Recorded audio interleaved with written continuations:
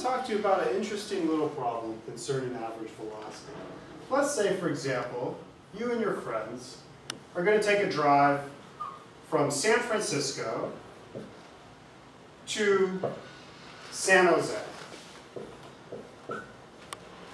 And the distance is 60 miles between these two cities. And let's say going there, you're going at a nice 60 miles per hour. However, on the return trip,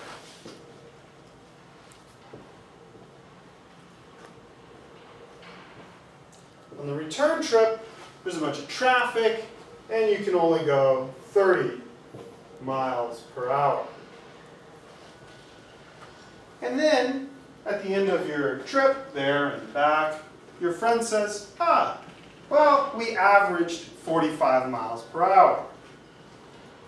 It's not correct. Sure, you were going 60 there and 30 back, but the average is not 45 miles per hour. And I'll prove it to you in a second. But if you think about it, you'll understand why.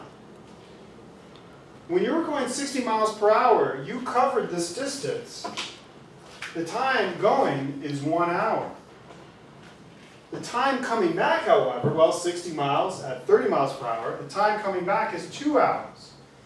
You spent twice as long at 30 miles per hour as you did at 60 miles per hour. You spent more time at this lower speed, and therefore your average should be tilted on the low side of 45. Let's do the calculation. Well, if you naively did this, you would get the 45.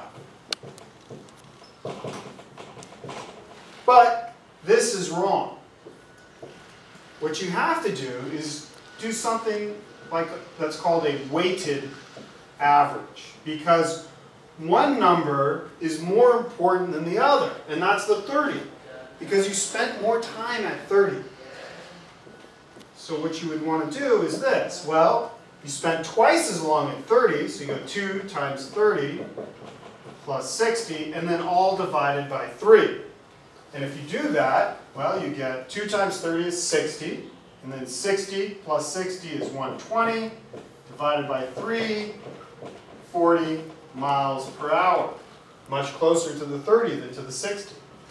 Another way to think about it is that, well, hey, I know by definition the average velocity is the distance divided by the total time. Well, the total distance is 120.